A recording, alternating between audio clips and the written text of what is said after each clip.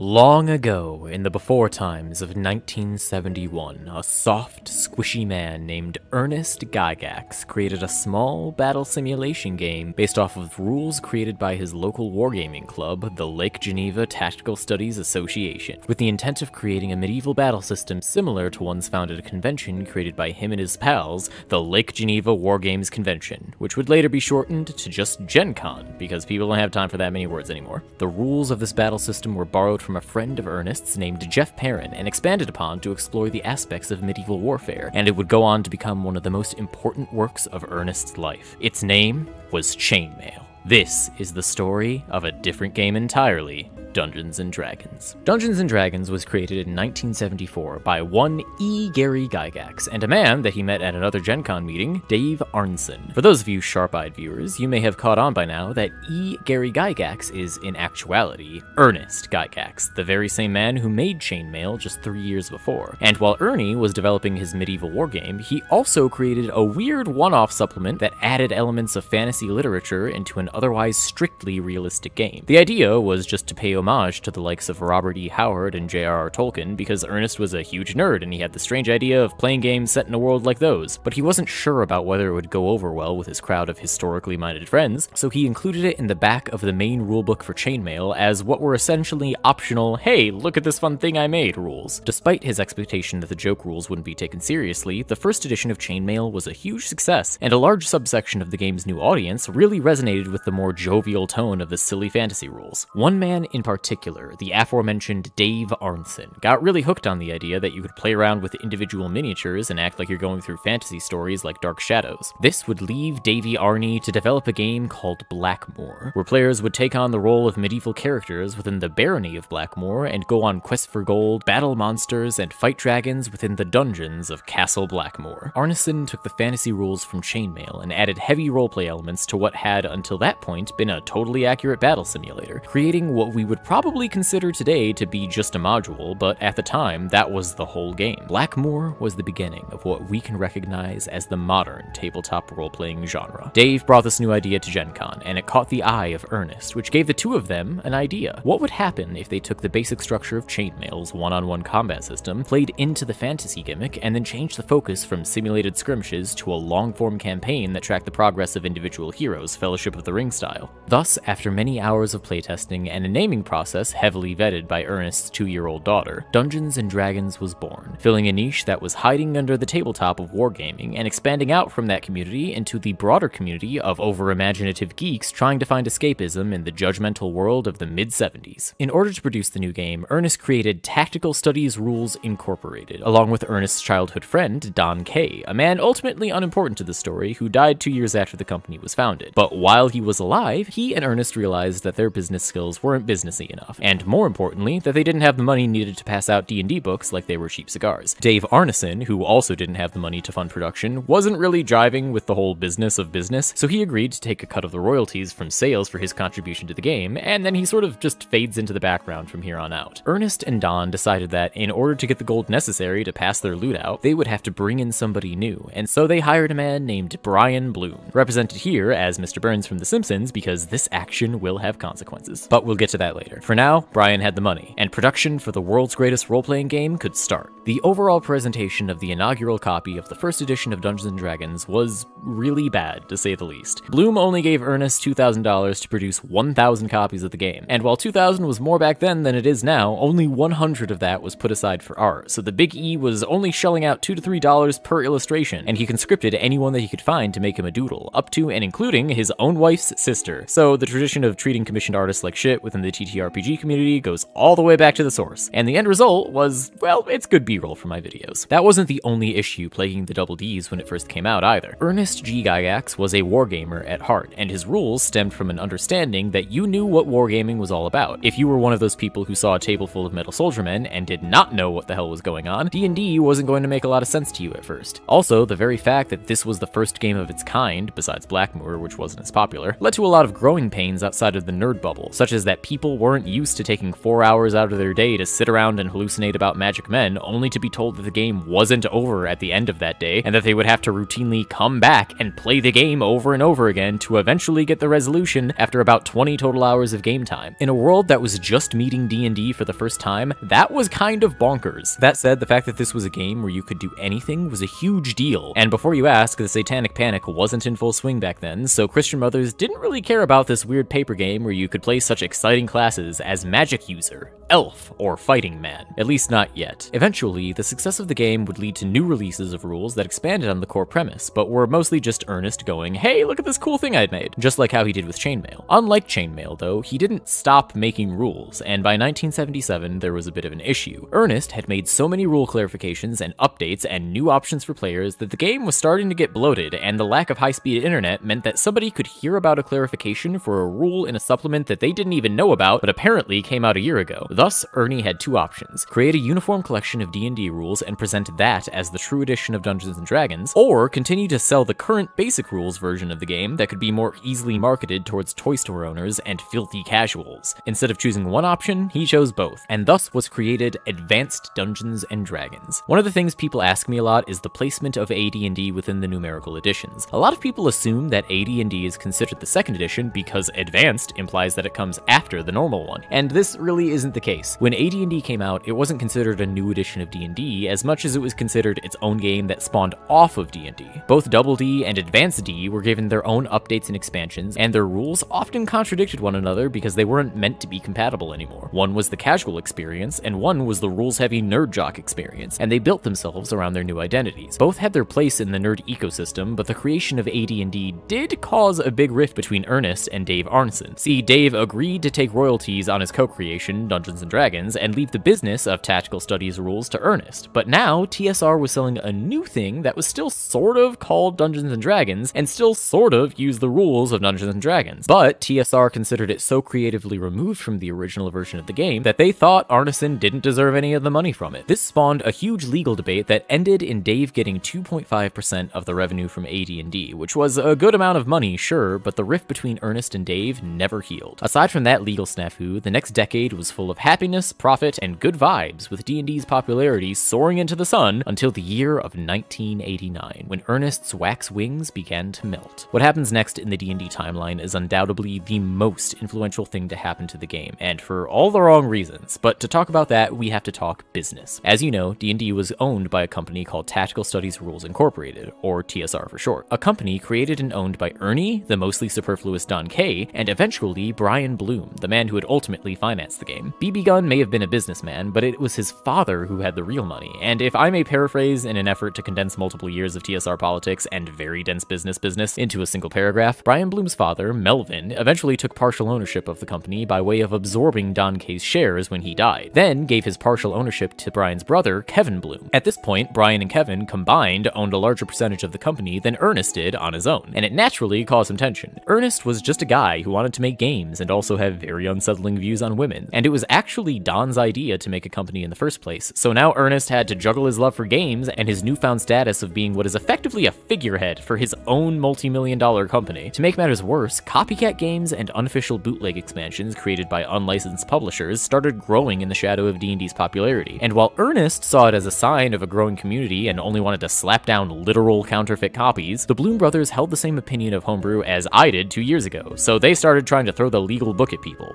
It wasn't very effective. But despite that, D&D carried on with both its popularity and its ability to bring in the gold pieces to the point where Ernest had a chance to get away from the internal politics and focus on doing creative projects in the form of both D&D movies and cartoons, the latter of which is the greatest shit in the world, don't even at me on that. While Ernest was expanding on the brand, BB and KB were expanding on their brandy, which is to say that they were spending crazy amounts of company money on nonsense that didn't matter, including overstaffing, buying a shitload of company cards, and for some reason, uncovering a 19th century wreckage of a ship from the ocean. I don't know why they did this. No one knows why they did this. And it got to the point where one day, Ernest had to halt production of the D&D movie completely because one of his employees came to him and said, Mr. Gygax, our sales this quarter are better than ever. Why, that's fantastic. Now I can keep working on my movie and— Also, the Bloom brothers just put us $1.5 million in debt. and they're trying to sell the company. Ernest responded to this news with the reasonable response of firing them, to which they responded with the reasonable response of combining their percentage shares in the company into one large Frankenshare, and then handing that share to the worst person they could think of in a clear act of retaliation, the then general manager of TSR, Lorraine Williams. A little bit about Lorraine. She's a savvy businesswoman, she's a devout Christian, and the satanic panic is finally starting to roll in. She hates gamers and thinks that they're all basement-dwelling troglodytes who worship Satan and get the AIDS. And due to the combined percentage shares of the Bloom brothers being transferred to her, she now had complete control over the most profitable gaming company in the world. So, yeah, big oof. Ernest tried to fight things in legal court by telling the judge, hey, the Bloom brothers totally told me that they would give me their shares if I were ever to fire them for being crushingly stupid, so can I please have my business back? But the judge was not moved by this deception, and seeing the natural one on the wall, Ernest sold his ownership of the company and sailed off into the sunset as a mirage in the greater history of D&D, just like its other creator, Dave Arneson. Thus ends the tale of the men who created Dungeons & Dragons, and begins the tale of the woman who nearly destroyed it. Lorraine Williams, the manager of TSR, had just been made majority shareholder, and the sheer mass of bad vibes that she gave off caused the old guy to do a backflip right out of the company. Funnily enough, he was actually the one who hired her in the first place, because the Bloom brothers were business savants. If by savant you mean idiot savant, and if by idiot savant you mean idiot. They were business idiots. And their business idiocy allowed Lorraine Williams to rise up to the top of the company, where she now ruled with an iron fist.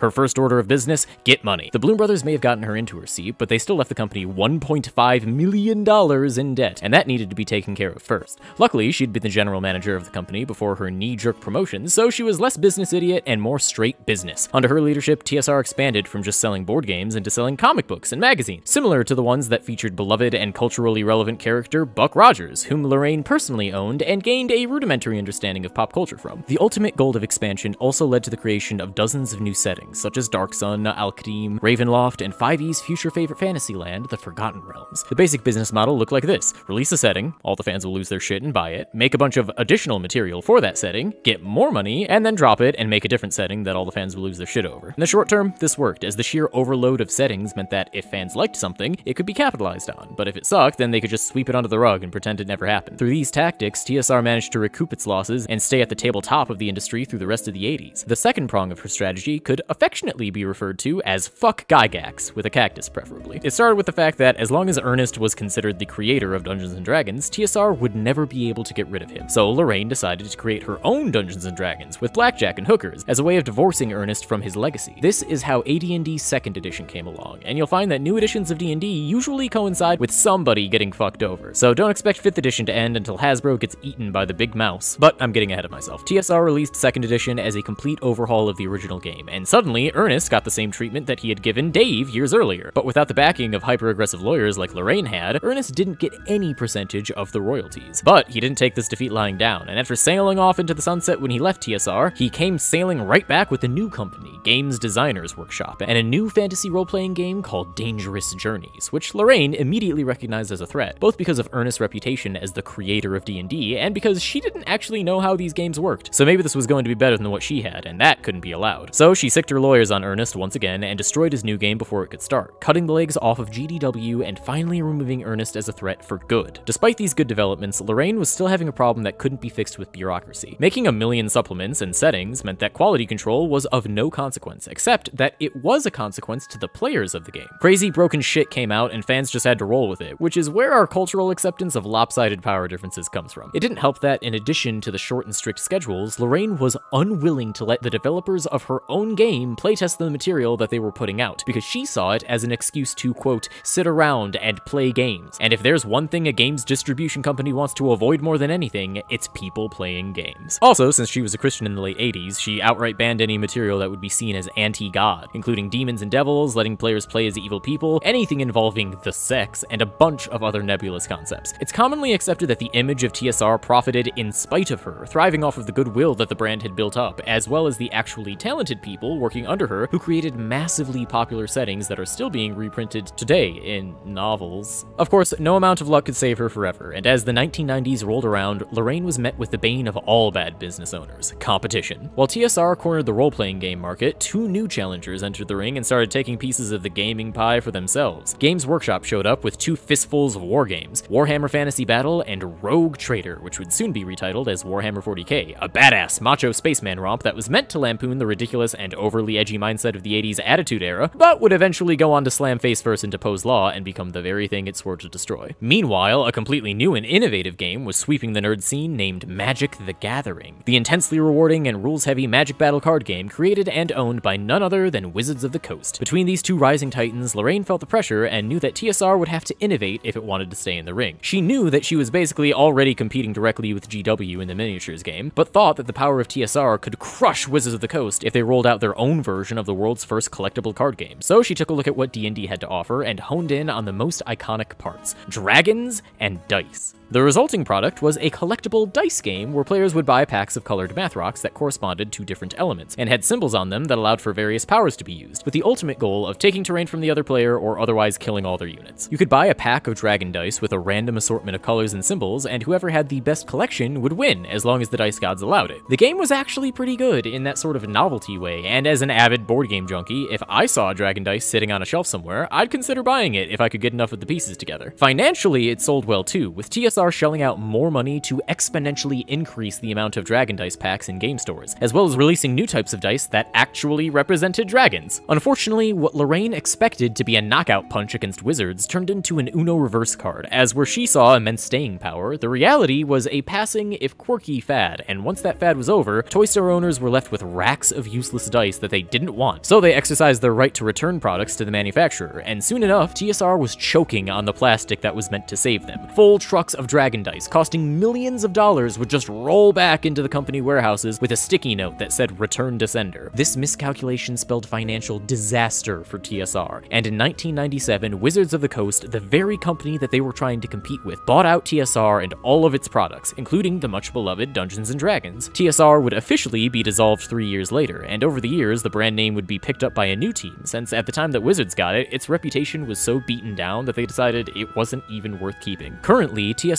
is owned by a crusty old transphobe named Ernie Gygax, the son of our late hero Ernest, and at the time of this writing, his current business model seems to be destroying his father's legacy so hard that people won't stop talking about it, and then coasting on the small but consistent revenue of edgy reactionaries whose parents never hugged them because that would be gay. As for Lorraine Williams, she left the nerd scene completely, because she never wanted to be there in the first place, and she spent her last few years trying to get people to care about Buck Rogers again, to a resounding, who?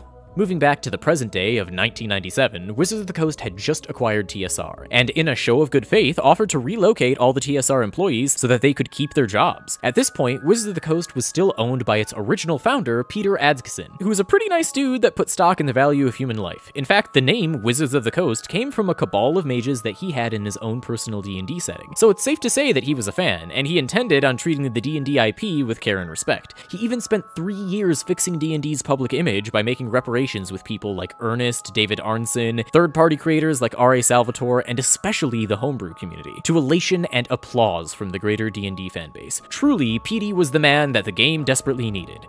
It is such a shame, then, that at the turn of the millennium, Wizards got noticed by a bigger fish and the long shadow of the oligarchy swooped in and devoured it, sending Peter packing, although he bought Gen Con 2 years later, so he sure landed on his feet, and leaving D&D in the hands of the Soulless One. In the same way that Ernie had screwed over David and Lorraine had screwed over Ernie in turn, the Soulless One could not stand idly by as someone else made money off of Dungeons & Dragons, so a new product quickly became the main priority, with Wizards of the Coast combining the minds of TSR veterans Ralph Williams and Monty Cook, as well as WOTC TTRPG designer Jonathan Tweet, in order to brainstorm what would become the 3rd edition of Dungeons & Dragons. Johnny had been making smaller RPGs for years, and he wrote the Player's Handbook. Cookie Monster wrote the Dungeon Master's Guide, and then later would work on the 2002 edition of Call of Cthulhu. Ralph Williams, on the other hand, had been the most involved with D&D up until now, because he went to high school with Ernest's future transphobe of a son, Ernie, which granted him access to the Gygaxian estate, where in his youth he playtested advanced Dungeons & Dragons rules given to him by Ernest himself. He wrote the Monster Manual. With their powers combined, they managed to create a game system that most modern D&D fans would actually be able to recognize as D&D, unlike the older editions, whose rules compared to now were like trying to speak Old English while only knowing Nihongo. While the rules overhaul simplified the game from the abstract mathematics of 2nd edition, it was still seen as the tabletop equivalent of spaghetti code, due in part to their adoption of Lorraine's throw everything out there and see what happens style of content creation. Although actually being allowed to play their game tightened the quality from let's hope that this isn't that bad to it probably won't be that bad. The unwieldy mess of new rules was handled in part by embracing the mindset of DMs will ban whatever's overpowered, and so it spawned a renaissance of min-maxing, munchkinizing, homebrewing, power gaming, number crunching, mind-numbing fun. For 7 years, the game thrived by releasing crazy shit and letting the community decide its fate. For fans, there was wide elation, but this design philosophy was obviously not without its flaws. Despite attempting to curb 2nd edition's wildly inconsistent quality, 3E was still a fustercluck, and every year came dozens of new supplements that only further fustered its cluck. They tried releasing amended versions of the player's handbook, and Ralph even authored the Sage Advice column to help clarify rules and keep the crunchy ship from sinking. Jackson Haim, a writer for the unbiased and trustworthy tabloid Screen Rant, made note of the problem as he wrote that Wizards of the Coast printed 12 different core D&D rulebooks between 2000 and 2007. This quote was so important that it made it into the Wikipedia article, so it has to be true. The first big attempt at getting over the hump of eroding mechanics was in the form of D&D 3.5 edition, released in 2003, 3 years after 3E came out, and it combined all of the then current rules changes and updates in much the same way that AD&D was formed. However, the decision to brand this as a direct update to the current edition and not a spin-off like AD&D made it understood that future releases would all be in reference to 3.5 and not base 3E, officially removing the Advanced from Dungeons & Dragons and ending the concept of having two D&D brands running at the same time. From now on, the only way was forward, baby. And forward it went. For the 7 years that 3rd edition was live, Wizards of the Coast kept pumping out update after update, spurned on by a fanbase happy to spend their money, which put happy dollar signs in the soulless one's eyes. However, the reality of each release putting the game on shakier and shakier ground mechanics-wise was making the fanbase uneasy, and an uneasy fanbase was making the soulless one sweat. So it imposed upon Wizards of the Coast an idea to rejuvenate the money magnet of D&D, an idea that would lead the game down a polarizing path that had never been before seen. Get it? Because that's a word-based pun on 4E.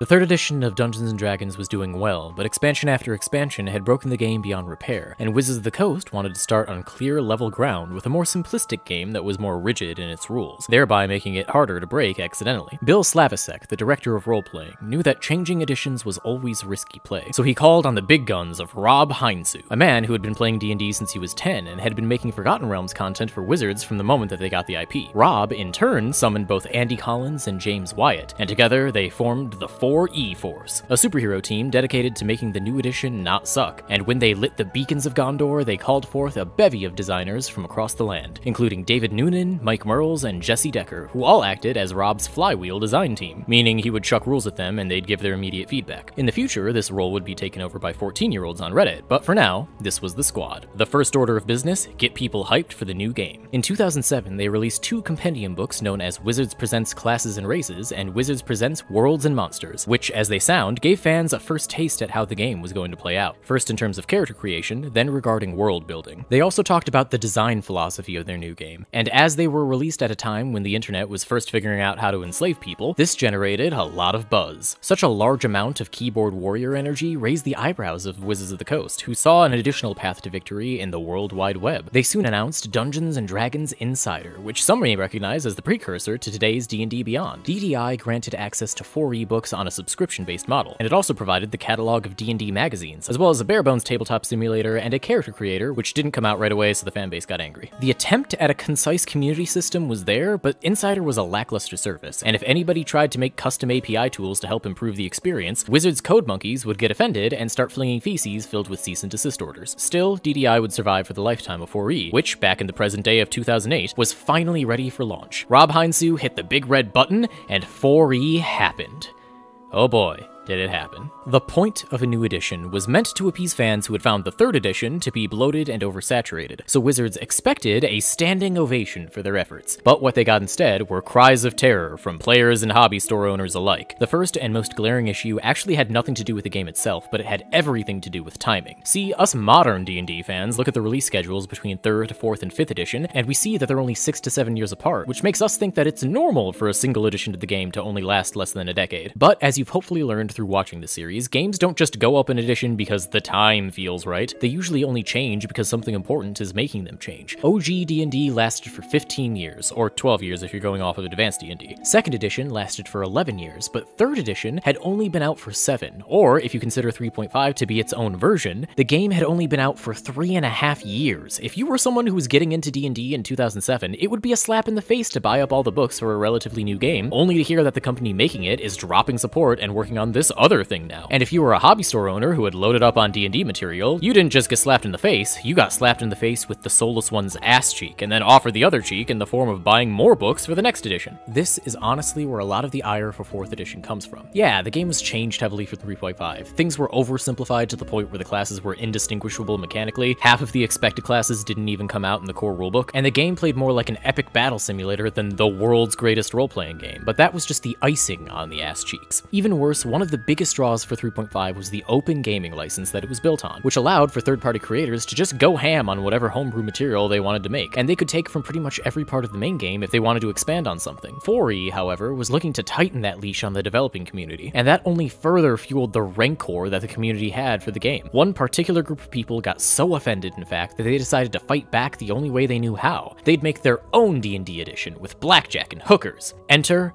Pathfinder. So this isn't a history of Pathfinder video, but it's impossible to talk about the 4E era of D&D without bringing up Pathfinder. Pathfinder was a TTRPG just like D&D, created by Paizo, a company that had once worked for Wizards of the Coast writing Dragon magazines, but Wizards chose to stop working with them, and because of that, along with the changing of the open game license, Paizo retaliated by using their intimate knowledge of D&D's design process to create their own game, which did fantastically at launch and almost immediately overtook 4E in popularity, becoming the top-selling tabletop game from 2011 to 2014, and even then, it only dropped down to 2nd place afterwards. This continued the long-standing D&D curse of screwing over friends and creating enemies from within, and it was perhaps the biggest example since Lorraine Williams. Pathfinder only exists because the open gaming license of 3.5 was so open that Pathfinder was able to copy almost wholesale what Wizards of the Coast was doing. And this isn't an insult, it was a design philosophy. Paizo intentionally wanted to create a game that was incredibly similar to D&D so that they could capitalize on the Hindenburg explosion that was 4E. They wanted to create a game that would get in on all the buzz of a new D&D edition without making something so different that it would spook the core fanbase. And with a lot of people feeling betrayed that they had invested their time into the mechanics of 3E, they were more than happy to jump ship onto a game that was just like 3E, but was still getting support from the company. Pathfinder was even nicknamed 3.75 by the design team because it felt so much like a tightened rules update. And with the power of hindsight giving it all of the advantages over D&D, Paizo spent the next half-decade rocking Wizards of the Coast right out of their seat to become the new premier TTRPG company of the early 2000s. 4th edition would spend its lifetime not only competing with Pathfinder, but also competing with its past lives, because people who didn't want to make a switch just didn't. And even when 4E was in its heyday, little 14-year-old me ended up getting introduced to D&D via 3.5, and I was told not to touch a 4E book lest it steal my crops and run off with my children. It seemed like nothing could stop the brand assassination that 4E was tainted with, and the Soulless One was becoming frustrated with all the money it was burning away. So in 2012, just 4 years after 4E was launched, Wizards of the Coast began scrambling to work on a new edition to save the company from obscurity. The Soulless One had known that tampering with the affairs of mortals often leads to disaster, so it pulled its black tendrils away from the production of 5E, but gave Wizards of the Coast an ultimatum. Make money, and we will leave you alone. Stop making money, and you will spend all eternity in the pits of Sheol.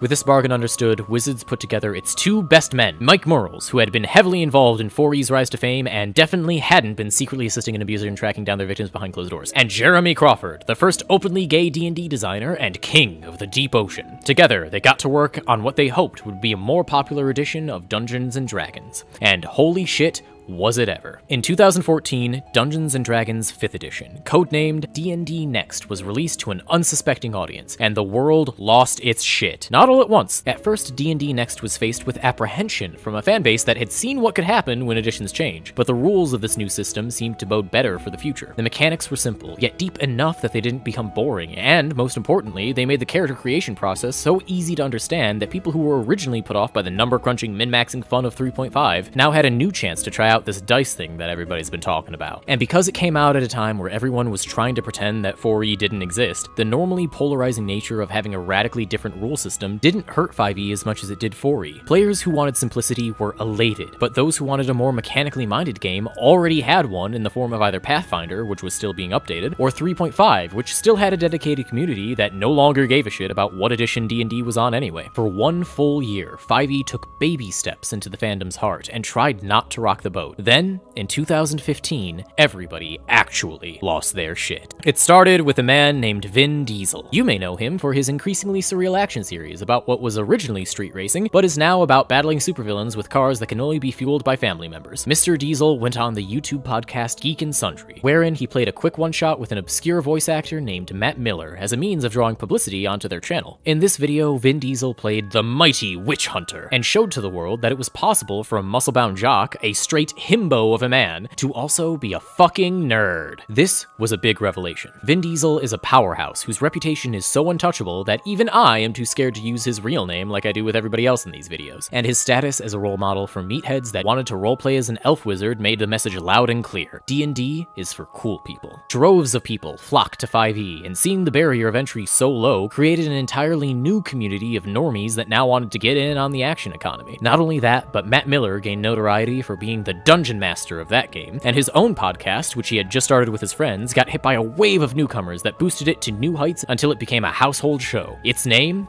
was Critical Role.